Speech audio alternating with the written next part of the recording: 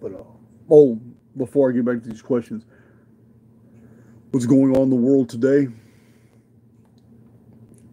is that there's going to be a coming time in the very, very near future where everyone in the free world is going to be convinced that the good guys won. And we're going to enter a period, the United Kingdom, the United States, Canada, Australia, all of Europe, many other countries of the world are going to enter a euphoric state of peace where hedonism becomes the norm. Conflicts are over with. Everything has been decided. It's a new system financially. It's a new system. It's a new theocracy. Everything's going great. A man of peace has put the entire world back together. It's all good. But you got to understand, on May 15th and May 16th of the year 2040, we will suffer the sixth seal of the apocalypse. It's the entire Phoenix research that I have published. It leads to that exact date. So if that's the sixth seal, then that means now till 2040 is 19 years. And in that 19 years, we have to suffer the first horseman, the man of peace who ends up making war, who's a fucking deceiver. The first horseman is the white horseman with a bow and arrow, not a sword. Because remember, the Lord in the end times, the chief cornerstone, descends from heaven to stand upon the monument of man, the chief cornerstone, the stone the builders rejected. He has a sword coming out of his mouth, meaning he is so powerful, his speech can make war. But not this first horseman. The first horseman comes in the name of peace, but he has a bow and arrow, meaning he can strike his enemies from a distance. And the second horseman, and then the third horseman, and then the fourth horseman of the apocalypse, we have war, famine, inflation, death, and plague, all coming before May 16th, 2040.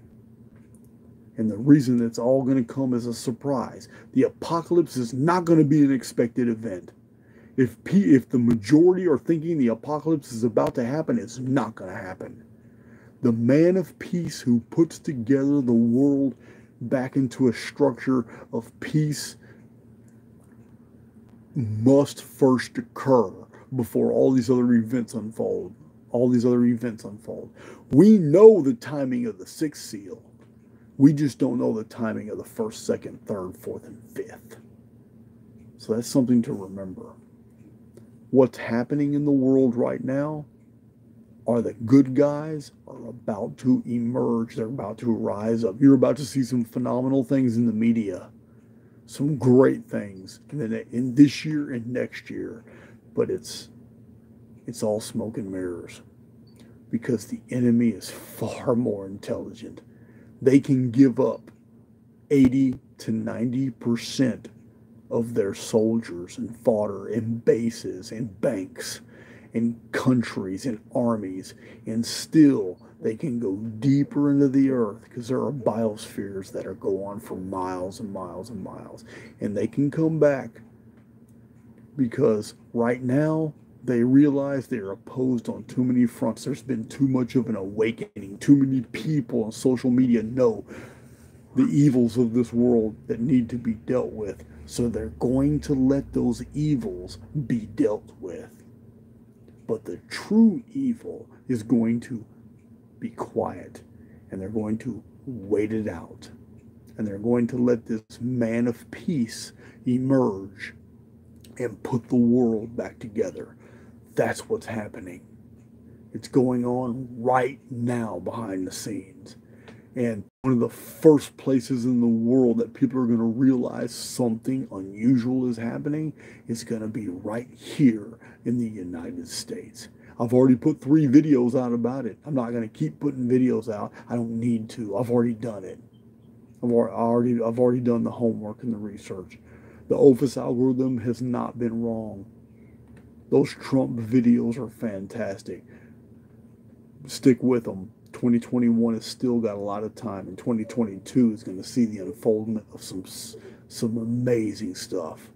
And the entire world is going to be deceived, and they're going to think that it's great that all evil has been vanquished and it's over with, and peace now reigns, because that's what's necessary before the four horsemen begin to march.